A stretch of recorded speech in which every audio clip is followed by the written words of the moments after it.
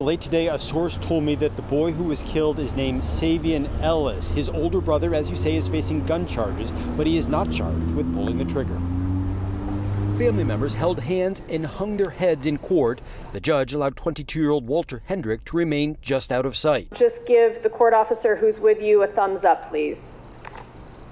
Thumbs up. Hendrick is the brother of a 12-year-old boy identified by a source as Savion Ellis, who was found shot to death in the kitchen on the second floor of this apartment building in Mattapan. At the time of the incident, there was another younger sibling in the home under the age of 21, in addition to the 12-year-old victim. Court documents say that younger sibling is just 8 years old. Hendrick told police he kept a semi-automatic gun in a fanny pack that was left at the home. As you can tell, this is a tragic situation.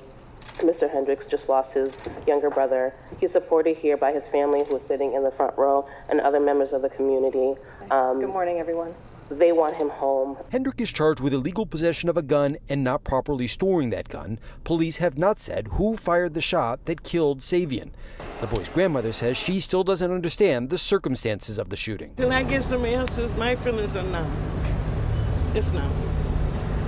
I can't say whether I'm angry, pissed off, but it's numb. The judge set bail for Walter Hendrick at $2,500, and his family posted that this afternoon, so he is now free.